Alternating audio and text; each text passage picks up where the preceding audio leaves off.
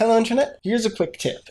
In C#, there's a way to make types a little bit easier to work with, especially when working with them inside of methods. So what I have here is a really quick example that prints hello world as a greeting. It takes in a greeting, prints that to the screen, and then prints out a list of integers. In this case, 0 up to 3. Doesn't print 3. So if we run that, we get .NET run blah, and it prints hello world 0, 1, 2.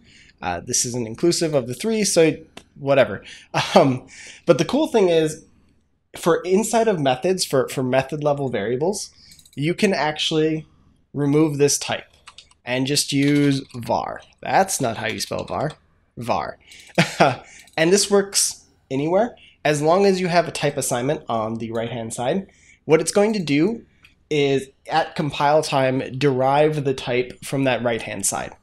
So since we have hello world as a string over here, you can see greeting gets assigned as a string, and even in Visual Studio Code or any other ID, it's still going to say this is a string.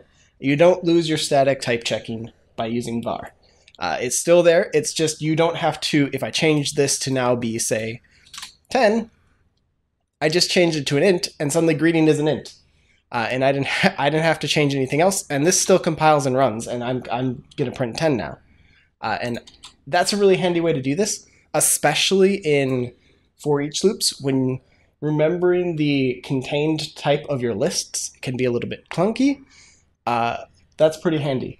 One gotcha of this whole thing is if I type 1, that's an int. But if I type 1.0, suddenly it's a double. And if I type 1.0f, suddenly it's a float. So it can get a little bit tricky when you're working with numbers here if you're not careful, but especially as return types. So maybe not in this case, but if you are running, say, a thing like this, and you just want to grab the return type and iterate over that, it becomes a lot more useful. And so that's sort of a quick way to not have to worry about types so much, kind of get some of that niceness of not having to worry about it while still having all the safety of a statically typed thing. And this is available since C# 3, so you should have access to this unless you're on a really old system. So that's that. Hopefully that's helpful and you can use it in your projects. But yeah, that's it for this video. So until next time, see you, Internet.